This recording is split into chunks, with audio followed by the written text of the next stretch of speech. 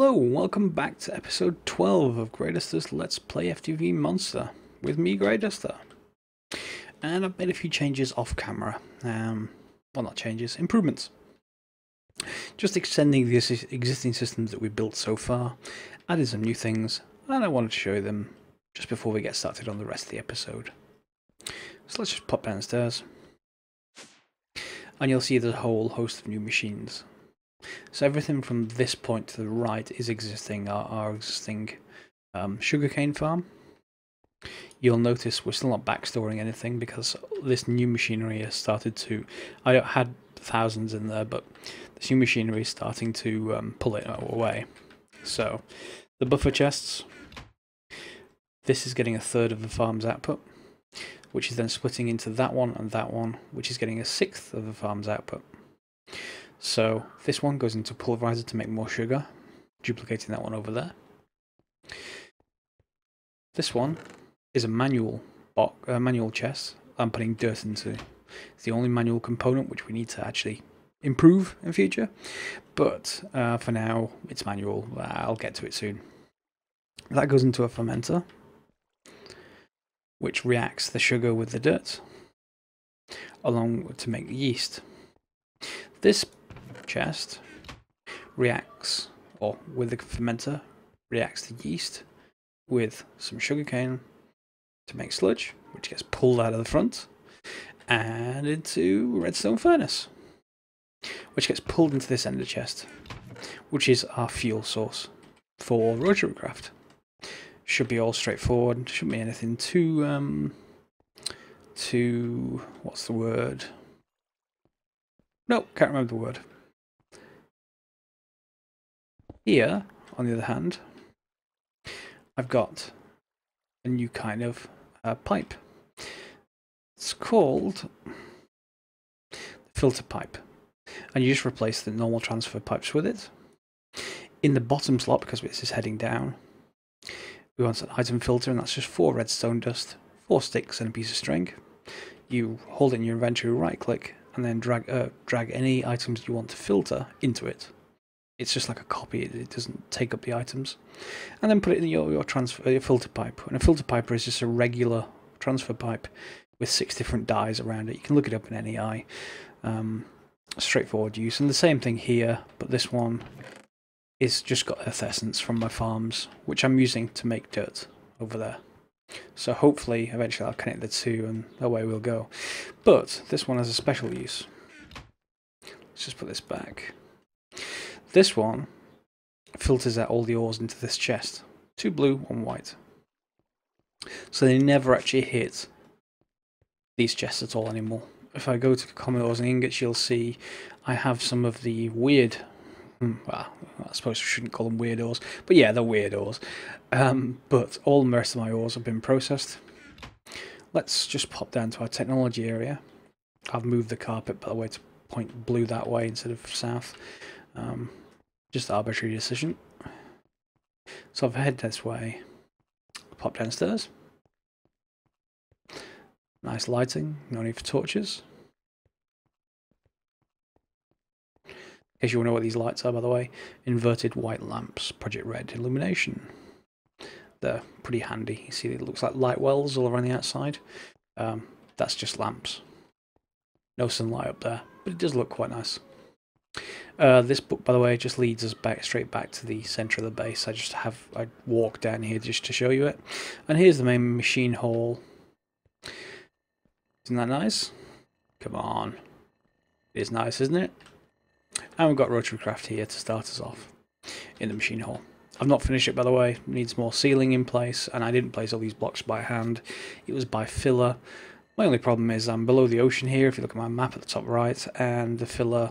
well, you probably just saw a glitch there, but the filler cut straight through the ocean bed and this whole thing filled with water. So I had to make a few changes. Just generally, if that ever happens to you, just move... well, you can either move the filler down or change it from clear mode to box mode. And if you don't know what a filler is, don't worry, you'll probably see it in use in the rest of the series, and I've certainly used it in other series too, so take a look at there. So here's our rotorcraft area. I've shown you the inputs to this before in the other part of the base, but to get started, This is our ethanol crystal chest, and it goes down into currently 2 gasoline engines. Oh, don't stand on grinders. In fact, I'll just turn them off. So, these 2 gasoline engines, they're full with full stack behind them. This one just takes a manual chest for now of canola seeds and grinds them into lubricant. Lubricant goes down this lubricant hose, which is the same as water hose, except instead of using steel in the recipe, you use wood planks. Let's just recover. Back here, I've got the lubricant going into an open blocks tank, and there's obviously a lot of open blocks tanks in use here, and I will fill this up further. So bear in mind there's only what looks like a tiny amount at the moment, but there is actually quite a lot in there. You don't tend to use up lubricant that quickly unless you get to hydrokinetic engines, which that's going to be a subject for another episode. So from here left, we've got another gasoline engine going into a grinder, and a chest going into the grinder. Now the chest is that blue, white. There you go. So all our ore goes straight into the grinder.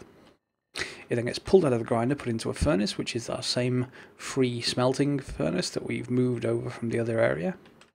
And that then outputs into ender chest. Now this ender chest is the same as my input ender pouch. See? Opens. That's because it's just going to be put straight back into our sorting system. We don't need to do anything special with it. The only things that will get pulled down into this chest are going to be the ores. And the ores we're taking care of automatically. Automatic tripling. Not quintupling yet. We're going to get there. It takes more infrastructure. Sorry. And this is just the steam engine powering it as we did before. So look for more in this area. We will get to it. For now, let's head back to the main area. Haven't been too many other changes, not between the episodes anyway. Let's just pop in here, just neaten this up, just removed covered things in the floor, etc., and put covers, etc., stuff like that.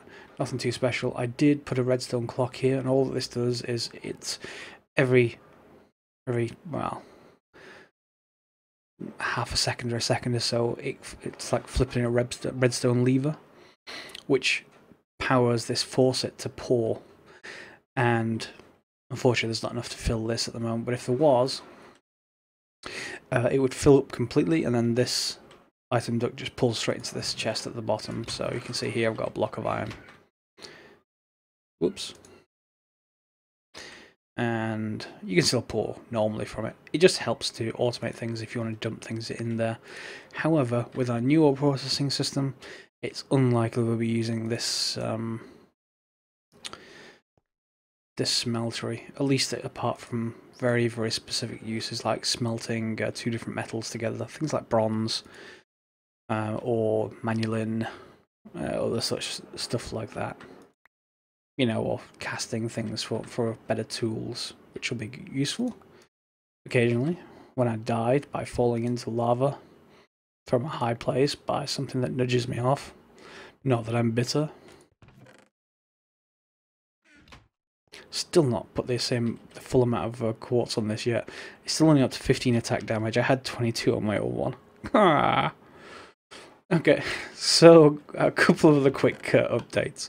I have managed to actually get more essence now, which let me get to extreme essence, which is one above this, which lets me create diamond seeds. And diamond seeds produce diamond essence from the farm. So from a farm, you take 8 diamond essence, put it in a circle, and you get a diamond. Isn't that great? It's gotta be great, come on.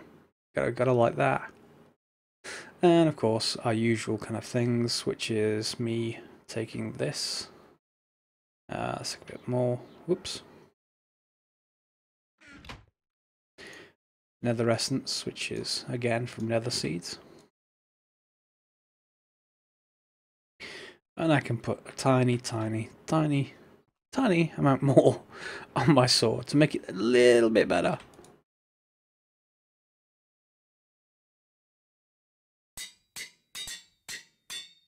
Still 15 attack damage. Gah. That'll teach me. So that's about the updates I did it off camera. Now let's get to what we're going to do on camera in this episode. And yeah, let's get to that about now. So it strikes me that I've been delayed off on getting into Thaumcraft. I really should get into it because there's lots of neat little things you can do in Thaumcraft. One of the main things being faster running, which would help you guys to see me be able to run around faster, which makes more stuff in one episode. So we need to get to researching stuff. And one of the first bits of research that you can click on in your Thaumcraft, is in Artifice, the Goggles of Revealing. So you can go and get that. Which reminds me, I'm short on scribing tools and paper. Never mind, we can come back to get that. I don't quite need it just for this one piece of research. Just to briefly explain research. Okay, now I do have a tutorial on this. Go and look it up on my channel if you need to. It's called the Thaumcraft 4.1 update tutorial. More popular than any of my other videos, surprisingly. But the idea of this is that we'll link from each of these symbols to any of the others to a direct route or indirect route, whatever you want. But the idea is to get to the next hexagon, we need to either use an ingredient that makes up this aspect or a product that this aspect makes up. So if this and something else made up a new aspect, we could put it here and they would link. If this is made up of two others, we could use either one and put it there, it would link. But the idea is you need to make a link between all of these. So, and you don't have to do it in a chain like the old Thaumcraft. You don't have to do like here, here, here, here, like that. You can go to the center and then straight up and then down. You can split basically and have it in multiple chains. The only thing is you need them all linked. So this is the Goggles of Revealing. So how do we do that? Well, we need to get from Praecantatio to Aurum Census. So let's have a look what makes them up. So your first tab, Aspects of Magic.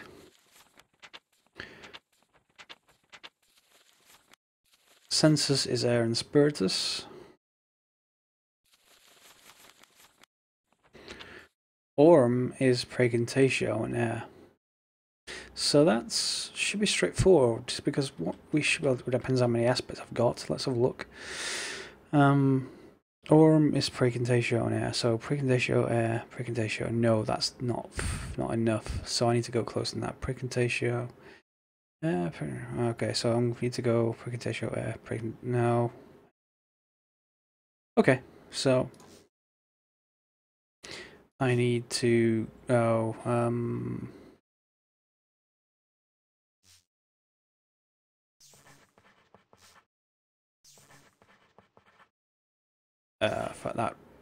that won't work. I need to go back to Aurum.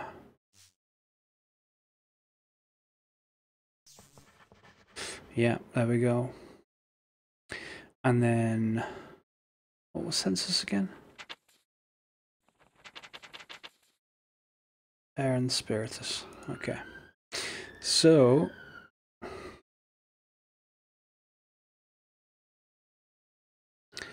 can I wonder, should we be able to go Praecantatio here?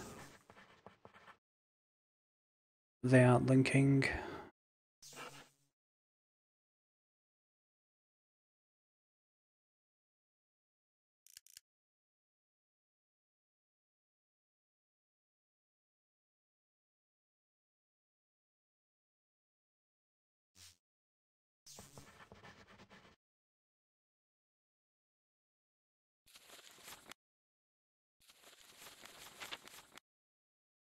Yeah, well, Praecantatio. Okay, so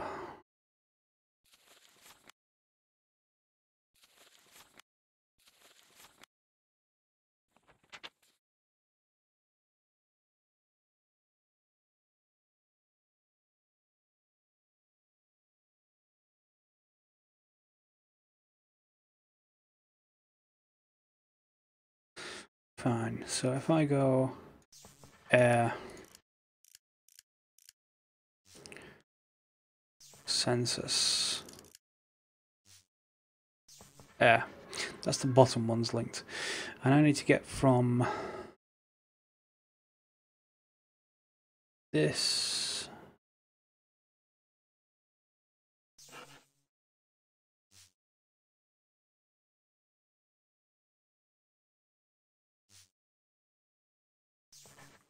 to air, and then back to this. So the quickest way across usually is just to find the, well, two of the nearby things. Just go backward and forward between them. So you're going up and down the kind of construction tree, if you like. And if we just right click, we've got goggles of revealing, which we can now view the recipe for. So we need 4 leather, 2 gold and 2 thermometers, which are themselves, okay, so it's a fair bit of gold basically. Which isn't a problem because we're now triple doors. And I need to go and kill some cows, but first of all gold, so I think 6 is enough, but let's just grab 8.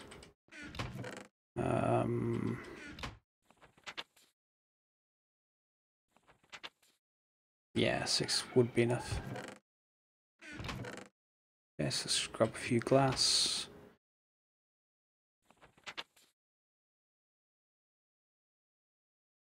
And now I need to go and get some cow leather.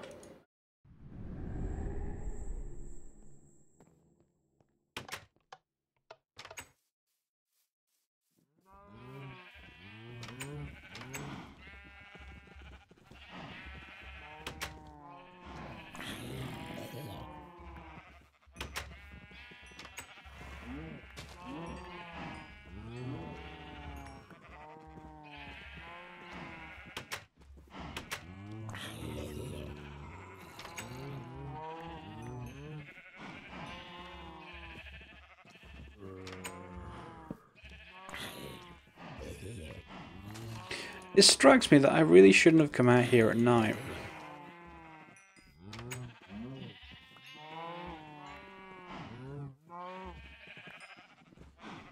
That's enough. Ah, go away. Go away. There we go. One entirely uneventful trip to the beef farm. And we've got 4 leather.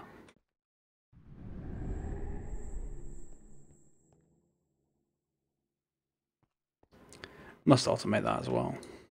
In fact, is this a work table recipe? I wonder. It is workbench. Okay, which...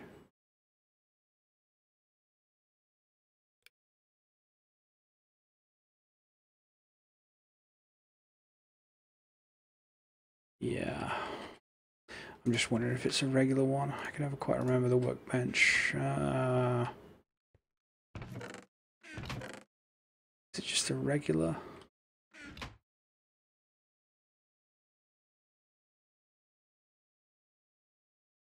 Crafting table? Nope. I always forget how to make the workbench. Where are you? There you are. Okay, work table. Ah, it's just a single table. Fine.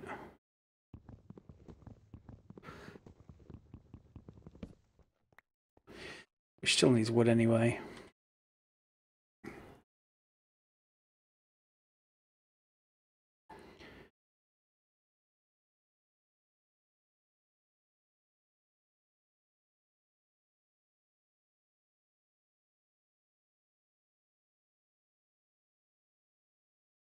So we just need some half slabs. And one more piece of wood.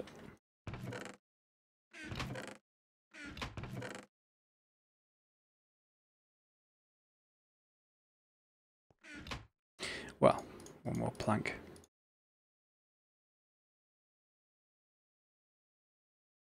There we go, table.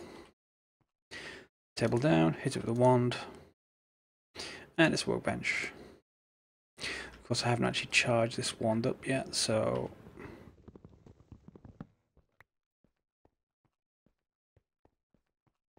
I may have to do that off camera. Although it strikes me that you can't really find anything to charge it with, so we shouldn't really require any V. Let's bring it to the wall for now. Right. This should also work as a regular work table, by the way, so it shouldn't be too much of an issue. We need to make and get 4 shards. Doesn't matter which ones, any ones you like. Just make it more 4. 2 more thermometers, which needs 4 more shards. You'll do. So looking forward to the speed boots. I can't even say how much I'm looking forward to them. Gold, isn't it?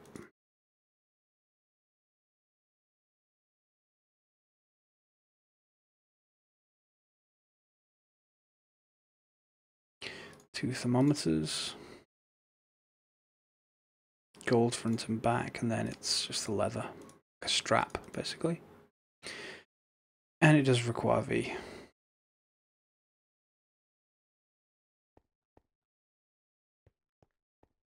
Which it's nearly impossible to get without finding some nodes, which these let you see, so yeah. Why don't I go and see if I can squint into the wilderness to find some nodes without that, and I'll be right back.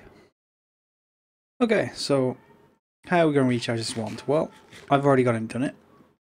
See if I hold shift. I've got quite a bit of essential, or V, sorry, V. And the node's right there in the middle of the screen. You probably can't see it. That's why you use your thermometer. Much easier to see now. And if we get closer and scan it, this one is terra and fire. So there's 31 of each in there, so I can safely pull. AC, there's now 28. Now nodes like this do naturally regenerate over time, but not when they're not chunk loaded, or at least maybe that's been changed. I'm almost sure that was changed. In older versions they didn't used to regenerate. Now hopefully they should compensate for not being loaded, because I'm certainly not going to walk around there and put chunk loaders under every single one of them. So now we've got the wand. Let's go and make the goggles revealing, which pretty much makes that effect, this effect, permanent when you're wearing the goggles. It's exactly what we want if we're going to run around. They're really hard to see if you don't use your thermometer, so, you know, make sure you do. So let's complete this now and get our goggles.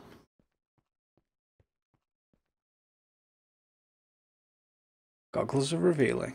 And they give a V discount of 5%. I will go into what that is later.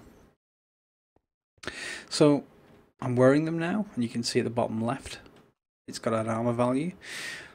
But obviously it doesn't look like anything's changed. But now it's the same effect as if I was using the thermometer. So I can now see the nodes. Come on. I can now see the nodes, and I can make... I can recharge my wand. In fact, if you look through the building now, you can see I'm seeing them off in the distance through the building over the water. And if you're using a boat on water, that's one of the easiest ways to find them. Big flat areas are best.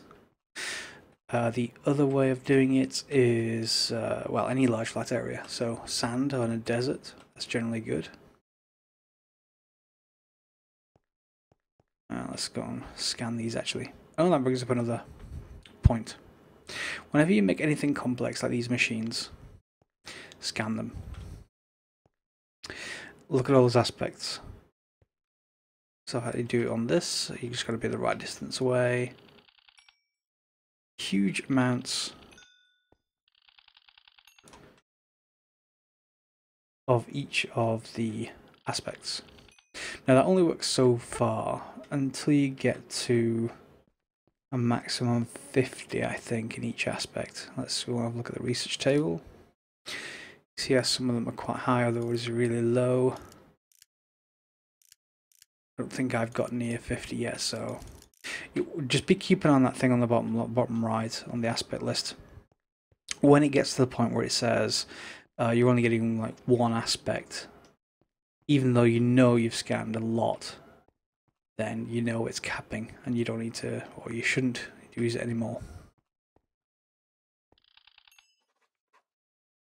There you go. Lots of research points for ender chests. So that's quick one recharging, and that's initial recharging on these. Let's go and see what that node is. You'll still need the thermometer to scan it, by the way. It's very likely to be an aqua node if it's over water, so just bear that in mind. Thankfully, this is an air and an aqua. Good. And it's 50 of each, so if I just hold right click, my one's only 25, so by the way, with the goggles revealing, you can also see directly on your screen what aspects each of those are. Great.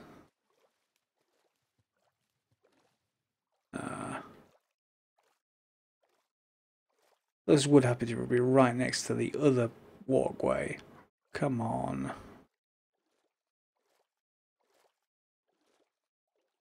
Need some kind of seal form. Swimming increase. I wonder if you can get boots of... well, we'll come on to boots of the traveller when we get onto those. So this one's an order, air, and aqua. Also very nice. And this one is a terra and aqua. So I can get auto from here.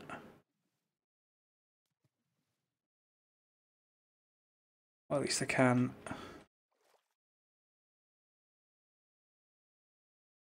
I can remain above water. It's quite difficult. One of the other things to note is try not to drain them. If you get them to 1, I think it's 1, maybe below 1. Obviously that was 0.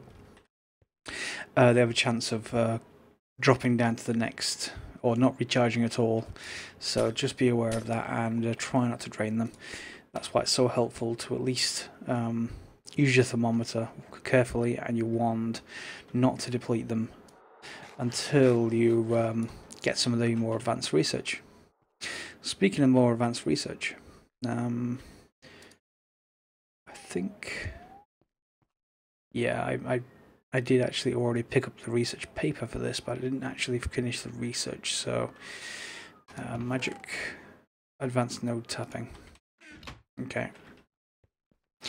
So if we look in the thermometer, thermonomic uneven. This first tab is quite important. These nodes down here are really important. They are thinking about the speed of grabbing V from the node, and I think it's this one, maybe that one. They also stop you from draining it completely, automatically. Before that, you've got to be careful. Until when you've got that, you don't have to be careful anymore. And then down here, I think, is the research mastery, and that allows. Well, let's research that first, and I don't want to spoil it for you. Advanced node tapping. Oh god, now there's 4 of them. Fine, I'm not going to keep doing these puzzles on screen because, you know, you can probably do these yourself. There are helpers online if you want to, like me, if you've done these puzzles so many times, you don't want to keep figuring them out each time. There are helpers online that will help you solve these puzzles. Feel free to do that if you've done it a few times before, but at least try it once or twice if you're using the mod for the first time. There we have advanced node tapping. That's just one possible of many, many different solutions. So if we look at that, we've now opened up Node Preserver. That was the item I told you about before. In fact, it's one of the more important ones. Let's go and grab some paper for this.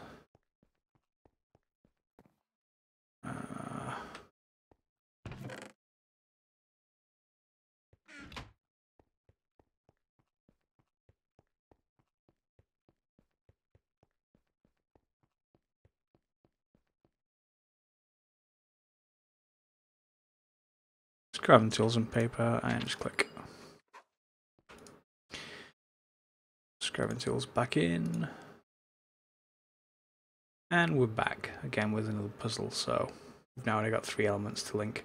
Lucrum is, yeah, that's the one you get for scanning gold. Okay, so I've got plenty more research to do, and so do probably you if you're following along. Similarly, there's master node tapping. This is just increasing the speed, if I remember rightly. That's the important one though, so you don't accidentally break anything. You can just hold right click all day long. But for us, where do we want to go? Somewhat annoying. It may be hidden to start off with. We want an item called Boots of the Traveller, and it's definitely going to be in one of these, so I'm probably going to have to get more research done before I can get there. In fact, I'm probably going to need infusion, I think, so it's going to be a way off yet. But most importantly, get these, then we can start doing more research, doing refilling, making things, which is exactly what we want for magic. So that's just the start off to Thaumcraft. We'll may come back to it, but I may come back to it once I've got all the research done. At a certain point, one of these series, I may just get the creative book spawned in to give me all the research, because I've done it quite a few times, and it's a very laborious thing. It's okay if you're doing it once for your world, but every time I do one of these series, I have to start from scratch again, and it's quite painful. So I think that's about it for this episode. We've obviously got now automatic ore processing for tripling ores. It's all powered by our sugarcane farm, of course. We've got rotary craft moved in downstairs, and we've started on Thaumcraft. Not quite sure what I'm going to do next episode yet. Maybe not more Thaumcraft. Maybe I'll do that in the background. Yeah, there's some other nice stuff. We can get alternative source of power if we want to. Maybe it's time to improve the sorting system or go into auto mining. It's kind of normally around this point where auto mining is good, but you do need vast amounts of storage for that.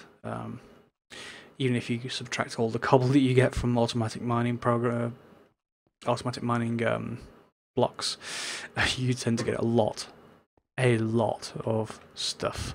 So yeah, I'm gonna have to prepare for that one, I think. So maybe an upgrade to the system, maybe jumping on to full ME, which is always a blast. Anyway, thanks for watching episode 12. I'll see you next time. My name's Greyduster, and feel free to subscribe if you want to see more videos like this, or leave a comment below complaining, cheering me on, whatever you want. Thanks for watching.